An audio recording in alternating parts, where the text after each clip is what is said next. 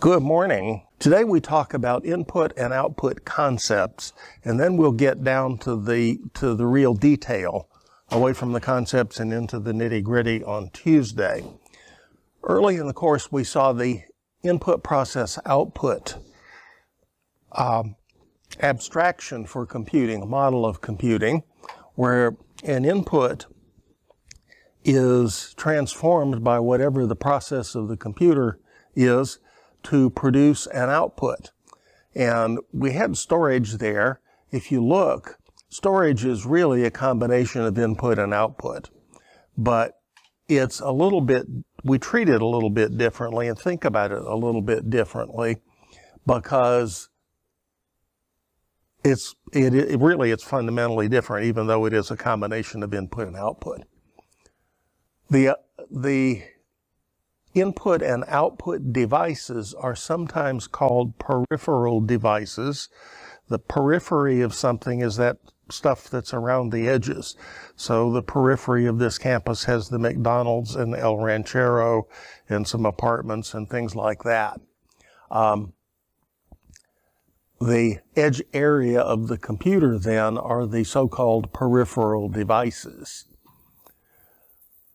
We have some problems and some things to think about and worry about.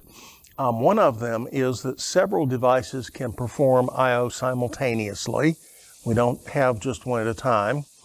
We can get unexpected input, that is asynchronous input. So I'm sitting here with this clicker in my hand, and it simulates the page down key to change slides. But the operating system and PowerPoint don't have a clue when I'm next going to click the clicker, right? The timing is unexpected. There are different input and output formats. The slide only says input, but we can have different output formats as well. Every device provides status information. At the minimum, I have data ready for you, or I don't have data ready for you. The actual input and output is almost always performed by the operating system. And we'll talk about why a little bit later this morning. That is, application programmers, although they have input and output instructions, those input and output instructions are actually operating system calls. So there are two ways of designing computer architecture to do input and output.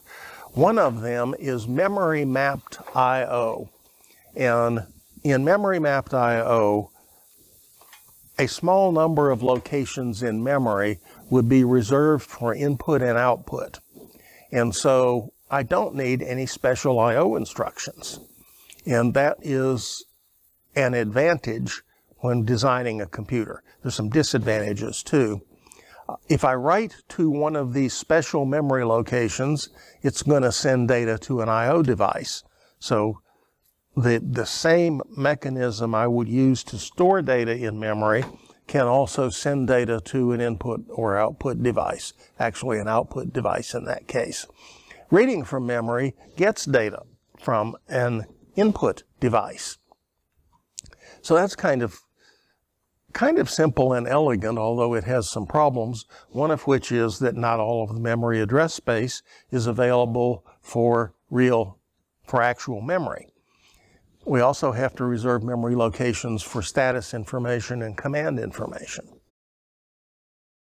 The other choice is port-mapped I/O, and modern computers are likely to do things this way. They're likely to have a separate address space for the I/O devices and separate input and output instructions. So instead of just using the read from memory and store to memory instructions, we have separate instructions for input and output. And the tiny binary computer works that way. Operation code 9 is used for both input and output. That means I can use the full memory address space for real memory. I don't have to worry about accidentally activating an I/O device by writing to memory where I think I'm storing data. But I have to have separate input and output instructions. So the design of the computer system is perhaps more complicated, but I get that full memory address space. It used to be, and I don't think there are any modern designs that do this, it used to be that some computer designs did it both ways. The graphic device, the display device, would be memory mapped so that you could write to it quickly, and everything else would be port mapped. That is unusual now. You're going to see in a little bit this morning that we use PCI Express to connect the graphic device to the CPU, and PCI Express is plenty fast enough to drive a fast display device. Two different basic kinds of devices, block devices and character devices. Disks and tape transfer data in blocks. I cannot read 1 byte of data from a disk. I might read a whole block and use only 1 byte, but I can't read just 1 byte. Similarly, I can't write just 1 byte to a disk. Disk blocks tend to be of fixed size, and the modern disks tend to have 4096 byte blocks. It's not necessary that you remember that. Older disks used to have 512 byte blocks because we had smaller memories some years ago. Tape can have blocks of variable size. I've already said that only entire blocks can get read or written. I might use only a byte or two out of that block, but I got to read the whole block. If I update 1 byte, I've got to write back the whole block. Other devices, like keyboards and mice, are character devices, 1 character at a time instead of 512 or 4096 bytes at a time.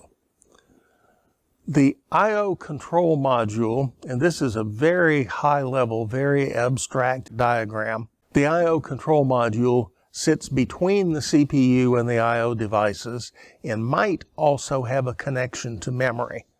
We're going to see a more detailed diagram a little bit later this morning, but the key here is that the CPU talks to some hardware that talks to the I/O device rather than talking directly to each I/O device.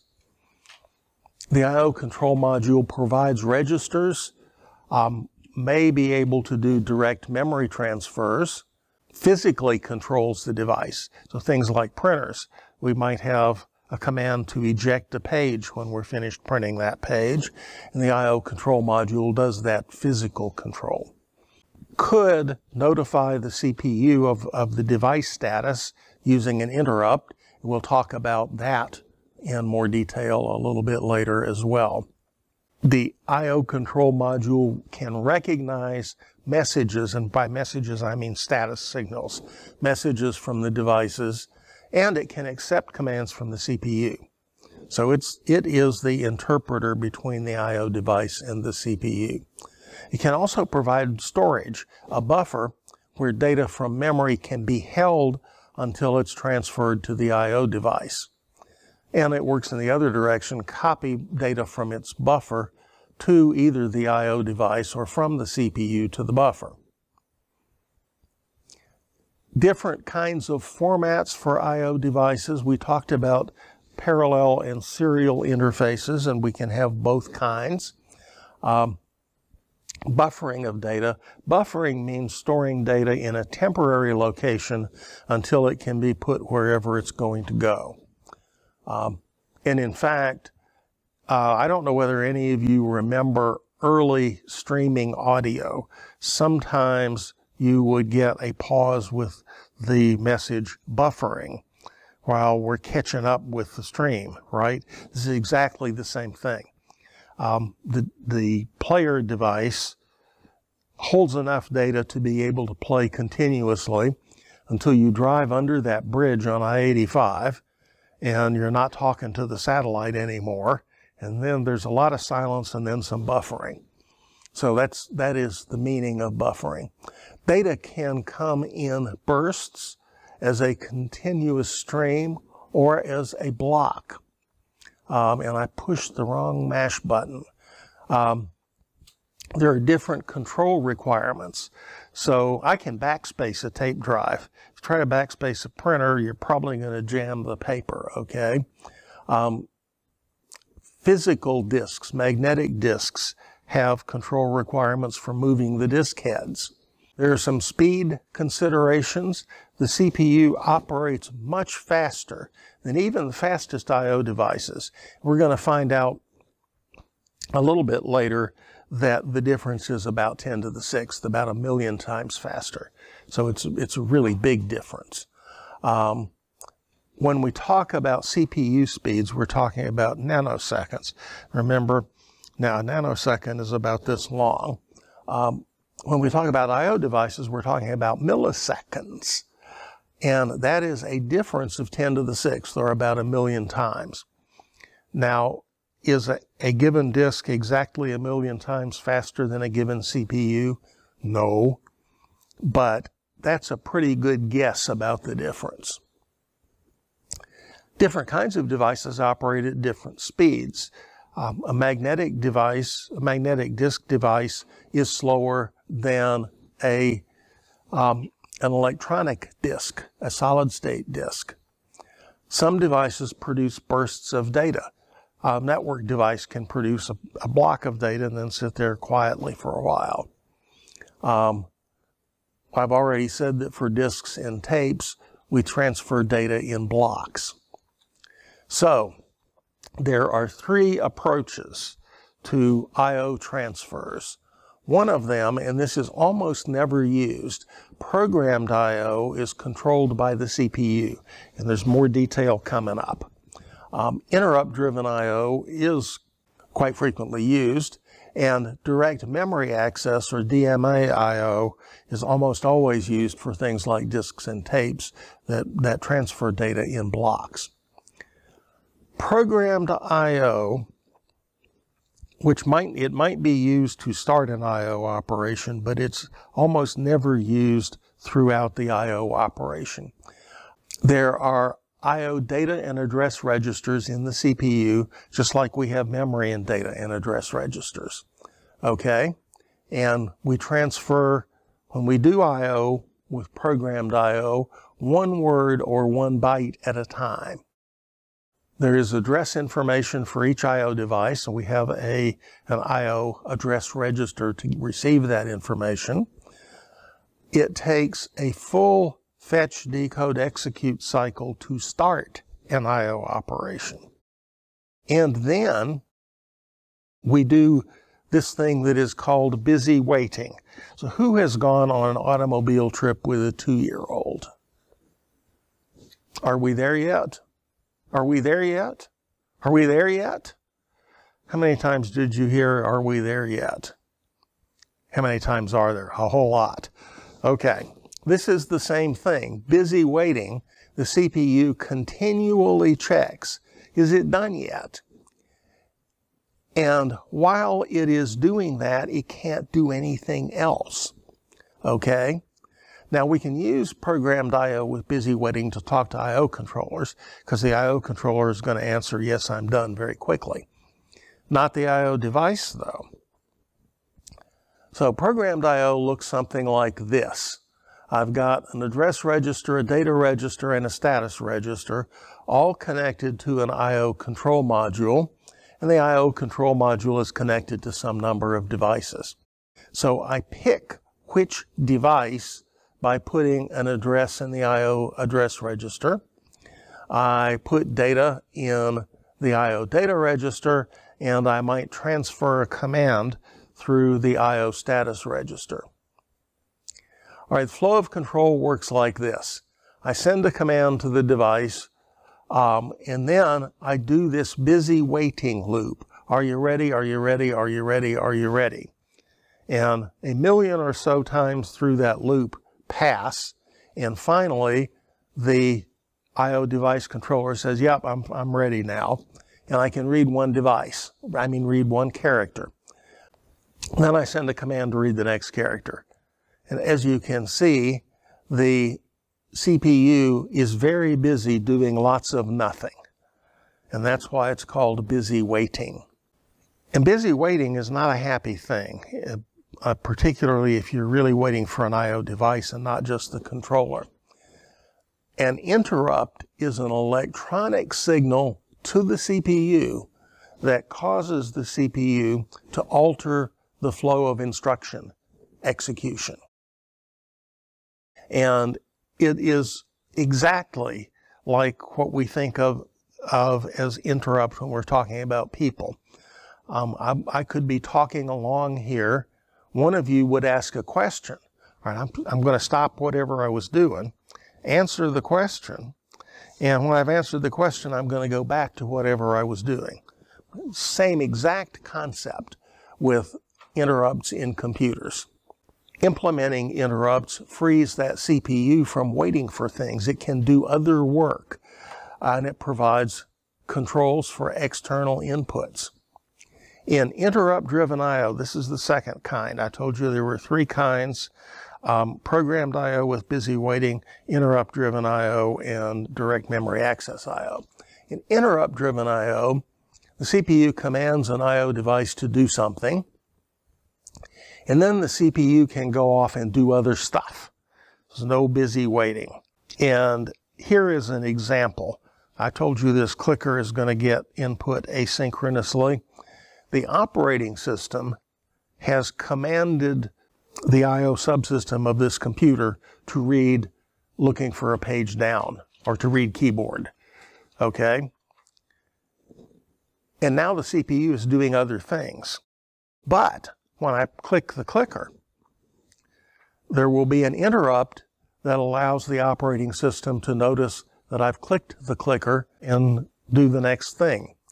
So the I/O device raises an interrupt when it's ready. The interrupt happens not when the operating system says read the keyboard. It happens when the keyboard has a character ready to deliver. The CPU, when that interrupt signal, it's an electronic signal to the CPU, switches to code that handles the interrupt. And it does that at the end of the next instruction. It's going to save the program counter and then run this thing called an interrupt handler. And at the end, it's going to go back to whatever process was interrupted. Well, interrupt lines are part of the hardware. The hardware asserting a signal on an interrupt line generates an interrupt request to the CPU. And at the end of the next fetch, decode, execute, the CPU can run the interrupt handler.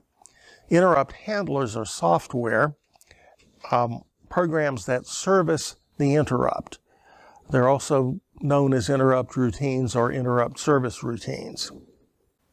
A running program gets interrupted. Every time I press this clicker, PowerPoint gets interrupted, and the operating system gets a keyboard character, sends it back to PowerPoint, and PowerPoint changes the slide. But the point of that is that the interrupt handler has to save the state before starting the interrupt handling process and restore the state when it's done. And by state, I mean program counter and the states of the registers. So the fetch, decode, execute cycle works like this. Fetch, decode, execute, and then test whether an interrupt has been asserted. Is there a signal on this interrupt line? If the answer is no, we go back and fetch the next instruction. If the answer is yes, the hardware invokes that software, which is the interrupt handler. The interrupt handler does its thing and then restores the state, and we go back and fetch the next instruction from the program that was interrupted. It is exactly the same thing that happens when you ask a question in class. What else can I do with interrupts? I can notify the operating system that something outside has happened. Power supplies for computers store enough power to allow a tiny bit of work to be done if you pull the plug, or if the giant storm knocks down the tree and turns off the lights, as happened on the Kennesaw campus earlier this week. And the power supply itself can generate this thing that's called a power fail interrupt to tell the operating system you better clean everything up because you got about 2 milliseconds before there's no more power to run the CPU. Interrupts can be used to allocate CPU time. That's how it is that I can run more than one program at a time. Right now I'm only running the operating system in PowerPoint, but I could run PowerPoint in a web browser and be looking stuff up while I'm preparing slides. Interrupts are used to indicate abnormal events. In this case, the interrupt is generated within the CPU, an illegal instruction. So let's think about tiny binary computer. I have 4 bits of operation code, but I've only got 9 instructions. 16 possibilities, only 9 in use. The others are illegal instructions. That happens when a program goes off into the weeds and starts trying to execute the data.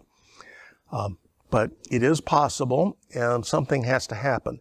Usually what happens with illegal instruction is that the operating system blows that program right out of the water. Illegal address, trying to address a memory location that doesn't exist, or other kinds of hardware errors. There's this thing called a process control block, which we'll talk more about when we get to Chapter 6, software. But it's in a reserved area of memory, sometimes the stack, sometimes called the program status word, and it is the process control block that is the place where the registers and program counter get stored. When an interrupt happens, where I said save state earlier, where we save the state is in that process control block. Then we can run the interrupt handler, and the last thing the interrupt handler does is restore the state from the process control block. We'll talk about this when we get to operating systems.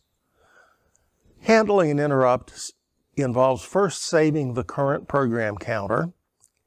Then we load the interrupt handler program address into the program counter. And remember, the program counter holds the address of the next instruction. And y'all laugh at me every time I say that, but it's a key to how all of this stuff works.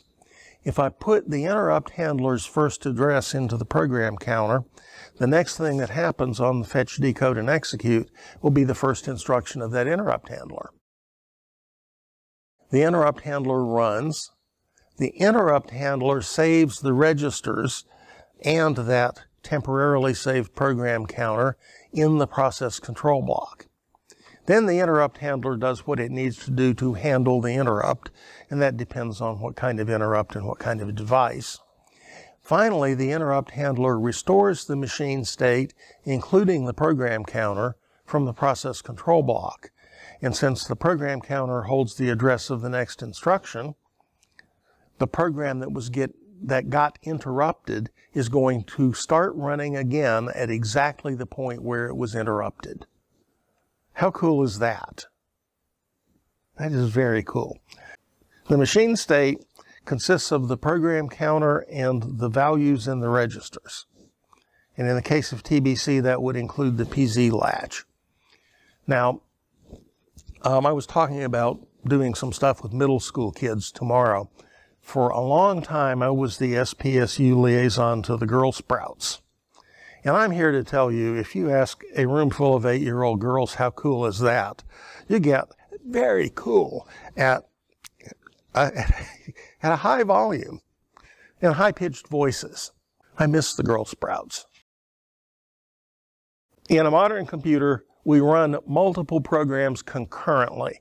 And I carefully say concurrently, not simultaneously, okay? Because unless I have multiple cores, I'm not doing things simultaneously. I'm doing things concurrently.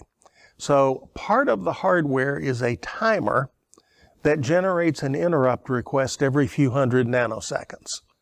So if I have a 2 gigahertz CPU, I am running 2 billion instructions every second. So a few hundred nanoseconds is many, many instructions.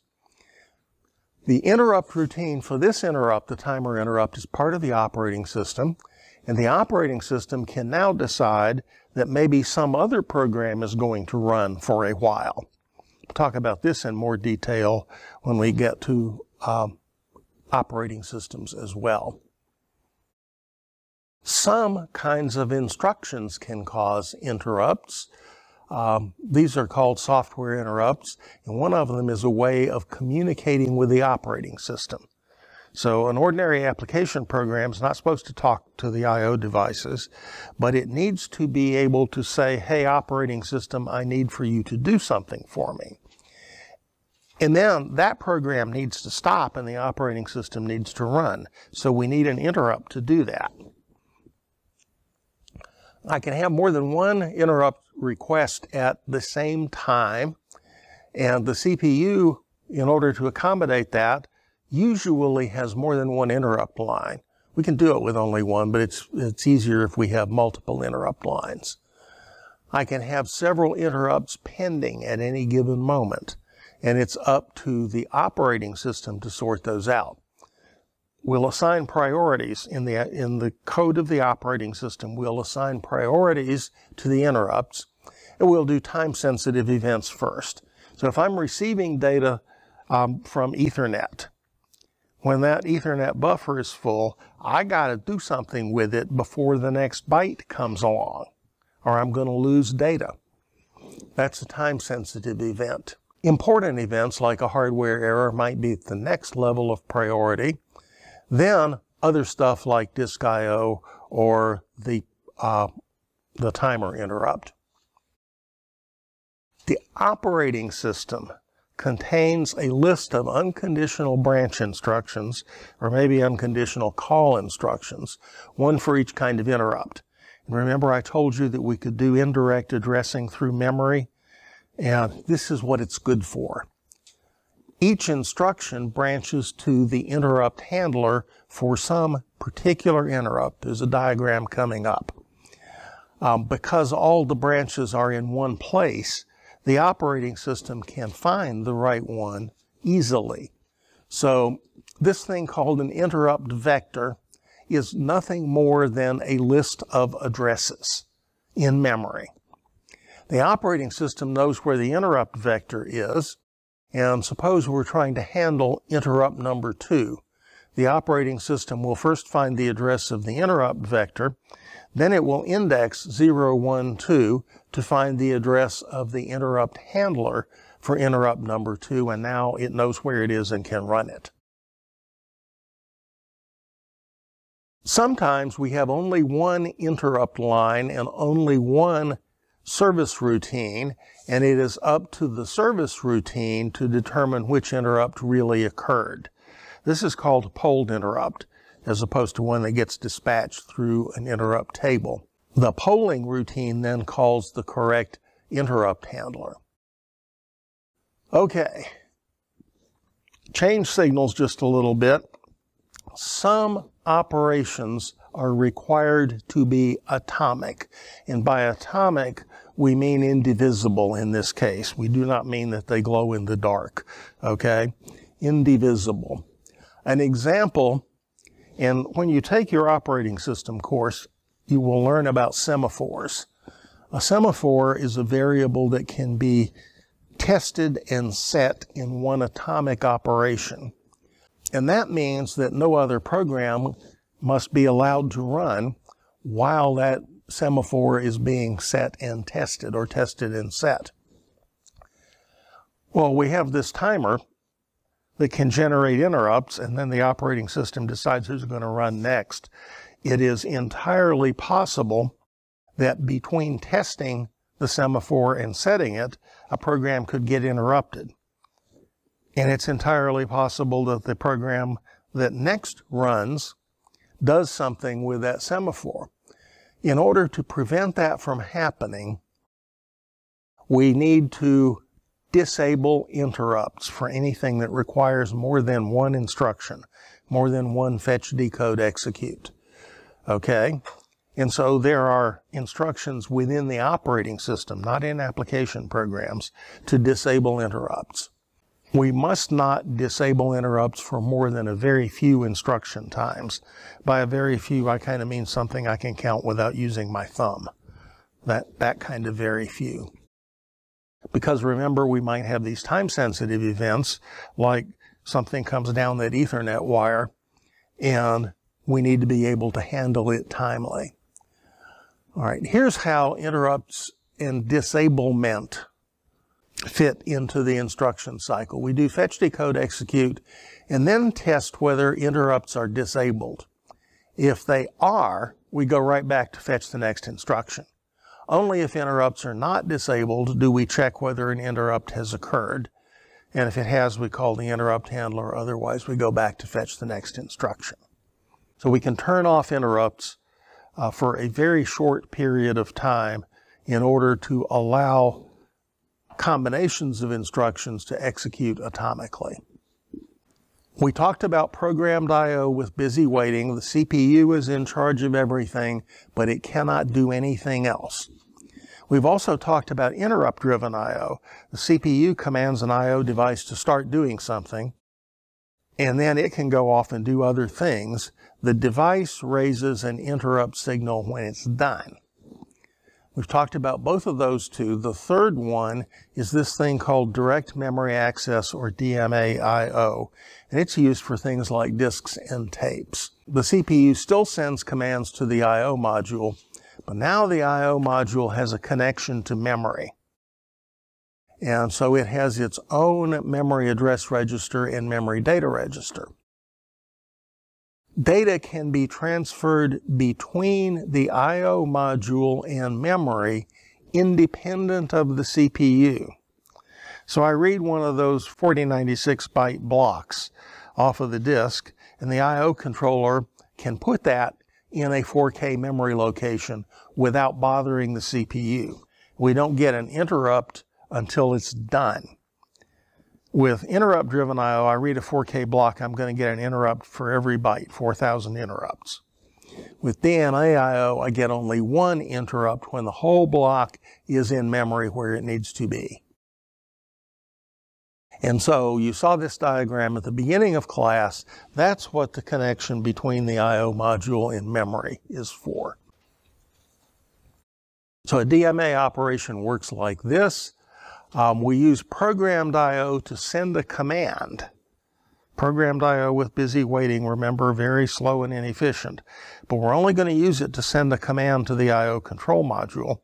And the I/O control module is going to send back, gotcha, I'm on it. So we can afford to do programmed I/O for that. The command is the I/O device, the location of data on the I/O device, the starting location in memory, the amount of data to transfer, whether we are reading or writing. Now, the DMA I/O control module does everything else and doesn't raise an interrupt until the complete transfer is finished. This is very cool too. This took a lot of work off of the CPU. Okay, advantage. Only one CPU command to start I/O. Details of the input and output operation are handled by the controller. CPU doesn't have to worry about it. Only one interrupt, and only when everything is done. On the other hand, the I/O module steals cycles on the memory bus. So if you read about cycle stealing, this is it. While the I/O control module is reading memory or writing to memory, the CPU can't. And we have to build some more complex bus logic that essentially is a traffic cop that says who can use the memory bus right now. We call that bus arbitration, but it's traffic cop on the memory bus. We run multiple programs concurrently on modern computers. If two programs want to do I/O at the same time, and we allowed application programs to do I/O, we would have big trouble. And let me give you an example. My program is going to write something to a particular disk block at a particular location. And I move the disk head and I'm waiting for that block to come around, and an interrupt happens, and your program moves the disk head. Then my program does a write. My data are gone forever. They're not really gone. They're written on the disk somewhere, but nobody has a clue where. And I've messed up somebody else's data. This is bad news. You may have heard of NoSQL databases. And if you have heard of them, you think of them as something from the current century. The first NoSQL database was invented in the 1990s by a guy with the unhappy name of Dick Pick. And it had the idea of lost data, which they called a group format error. But everybody who worked with the Pick operating system said GFE stands for gone forever. So this is the thing. The way we do it instead is the program requests an I/O operation from the operating system. Now the operating system blocks the program, and by blocks the program, I mean it just doesn't let it run. Doesn't assign the CPU to it anymore until the operating system finishes the I/O, and then the program that asked for the I/O operation can be unblocked. Now we have only one program, the operating system, controlling that reading and writing from disk, and it can be, if it's written carefully, designed so that the conflict that I described does not occur. Now we have another problem, and it's how do we keep the ordinary application program from doing their own I/O? And the answer to that is this thing called a privileged instruction. The CPU has a mode bit, and it can be in two states, on or off. And we're going to call those two states the system state or the application state. I/O instructions only work when the system is in the system state. Otherwise, we get an illegal instruction interrupt. And the application program that tried to do its own I/O gets blown out of the water by the operating system. The CPU and the I/O module are both connected to the memory bus. If they both need memory at the same time, there's trouble there as well. The solution in this case is that one or the other of them can take control of the bus. And it's who gets there first. That's the traffic cop on the memory bus that I mentioned earlier. And that means that both the CPU and the I/O module have to test for bus busy before they transfer data and wait if it is busy. We're going to talk about caches again later as well, but almost every computer these days has one or more levels of cache memory. And the reason for that is that memory is much slower than the CPU. Last time I told you that for a 4 gigahertz processor, memory is about 80 times slower than the CPU. So a pretty big difference. Cache memory is small, fast memory that is close to the CPU, but it brings a problem called cache coherence. If I have something in cache memory, but the CPU updates the area of main memory, now cache and main memory are no longer synchronized. This is bad news, okay? And so we have to do something about that. Being sure that cache and main memory match is called cache coherence. And as soon as we have both cache memory and DMA in the same computer, we have to worry about cache coherence. This is why all of those extra transistors that we get from Moore's Law are so necessary. Hardware could invalidate the cache entries. There is something called a snooping cache, which listens to the memory address lines, and if somebody writes to a memory address that the cache has cached, the cache invalidates that line. That way, the next request has to go all the way to memory. The operating system knows about DMA transfers, and so it could also invalidate cache entries. We could move the complexity from the hardware listening to the memory address bus to the operating system keeping track of what DMA transfers it has asked for. That is how most computers that any of us will ever touch work.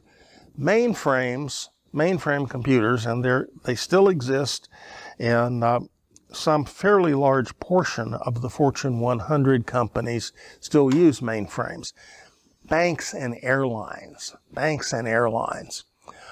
They take an entirely different approach, and it's this thing called the I/O channel. The I/O channel is a computer. It's not a big computer, but it is a computer, and it is one that handles all of the details of input and output. And so it extends the concept of direct memory access to essentially to a much larger area. And that is how banks and airlines handle thousands of terminals and hundreds of disks without sinking under the I/O load. I/O buses, specialized buses that connect I/O devices. The characteristics in general, the descriptive characteristics of an I/O bus are how fast can it signal, whether it's serial or parallel, and whether it's single or multi-point connection. Modern buses use serial transmission. Remember, we talked about bus skew both last time and the time before that. Bus skew happens on parallel buses if one bit arrives more than one bit time either early or late. If there are multiple devices connected to a bus, we need some sort of bus arbitration, some sort of traffic cop. General purpose buses include the universal serial bus. Almost everybody has something that plugs into a USB socket on you today. I do even. The serial ATA bus, which is used for connecting magnetic disks. The PCI Express bus, which is an internal bus and a high-speed internal bus. Then we have the buses for connecting displays, the HDMI high-definition multimedia interface, which carries both video and sound, and the DisplayPort.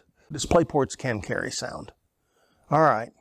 The Universal Serial Bus was initially for things like mouses and keyboards, and initially had an A connector and a B connector, with the A connector supposed to be connected to the computer and the B connector connected to the device. The reason for that is that from the beginning, USB could supply 5 volts to do things like power a mouse or a keyboard, and you didn't want to connect it up backwards. One host and one or more peripheral devices in the original design. USB hubs up to 127 devices on one universal serial bus. USB 2, which is now history, up to 480 megabits per second. ZOT, USB 3.2, up to 20 gigabits per second, assuming you have the right kind of cables. USB 4, 40 gigabits per second. And I can carry DisplayPort and PCI Express connections over USB if I wanted to do that. There is now a power delivery standard, USB PD, that can deliver 100 watts, that is 20 volts at 5 amps. That's quite a lot of power.